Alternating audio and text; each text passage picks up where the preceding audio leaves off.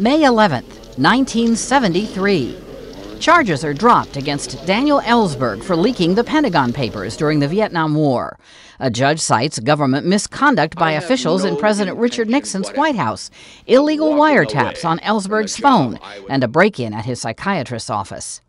Years later, Ellsberg tells the Associated Press that he had to release the papers, a secret government study of America's role in Vietnam. It did prove to be helpful to put out this information, and it certainly was worth the risks that I ran.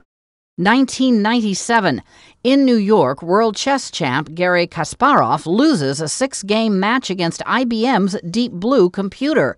Afterward, Kasparov demands a rematch, a challenge which IBM declines. 1888. God bless America. Composer Irving Berlin is born in Belarus, then part of the Russian Empire.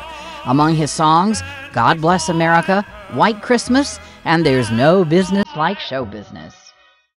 In 1981,